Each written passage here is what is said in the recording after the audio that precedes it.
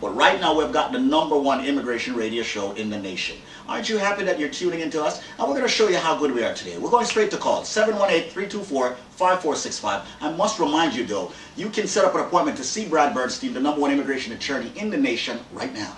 And they're open on Saturdays. Yes, they are.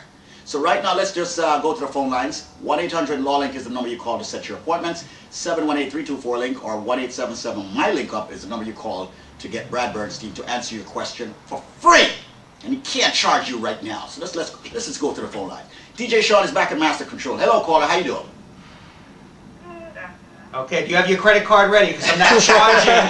I am now charging for every call. You have your credit card ready, right? Well, it's ready, but I don't know if anything is answered. You're like me. All right. All right. All right. I'm only kidding. Anyway, I'm only kidding. good job, both of you. Thank you. Thank you. My question is it true that I hear that a memo has just come down from immigration regarding pending case that's going to be released? Yes, this is the memo. Okay, the memo is that if you have gone through your interview for a green card, not your citizenship, but for your green card, and the only reason why you don't have your green card is they say your fingerprints are pending.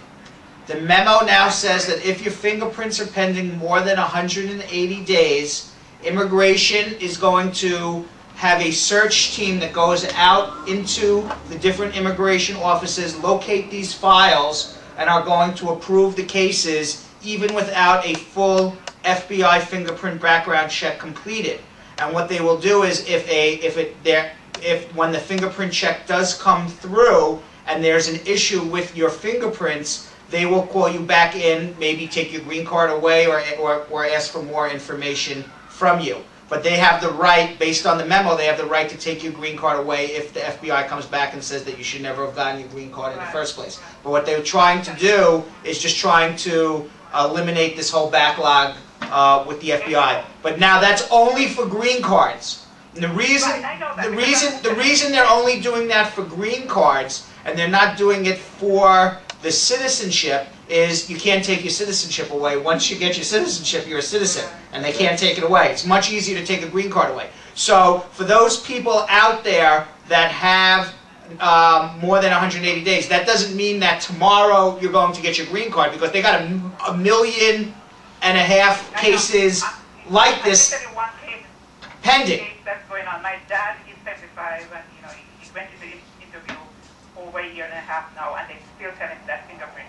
Right. So we have those people, like the people who I'm following up for now, for instance, in my office. That doesn't mean that tomorrow you're going to get your green card if it's been pending more than 180 days, because they still got 1 million cases to go through and approve. Right. But what they're doing is we're notifying them in our letters now that this memo does exist, and we're expecting that they locate this file and approve it within the next few weeks or month or 2 months. But I'm not expecting all of a sudden 1.5 million people to be approved tomorrow. But hopefully the backlog will be reduced substantially. The people who harass immigration, the squeaky wheel, will get the oil first, because they will go look for those files first. I call it like, Write the supervisor. No, you write.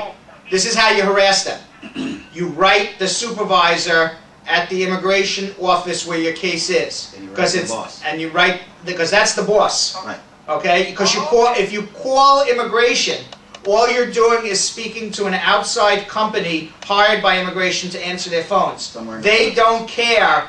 They don't care. They're not sending your phone call to the boss at the local office.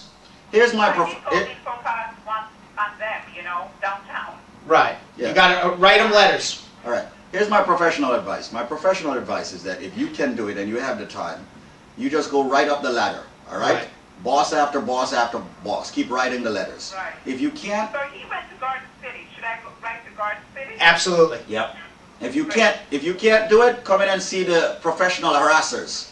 All right? And that's Spar Bernstein. Okay? Thank you very much. I appreciate your information. You're welcome. Welcome. Folks, once again, the number for the professional harassers, aka, of course, great immigration attorneys, all right? They will fight tooth and nail for you. The number is 1-800-LAW-LINK. And right now, set up an appointment. Go in and see Brad Bernstein. Work him to death. Not literally, but you know what I mean. 1-800-529-5465. The consultation is only $120. It's been that way for years. Okay, so I'm holding it there for you, all right? And Brad has agreed to hold it there. I don't know how much longer, but he's holding it.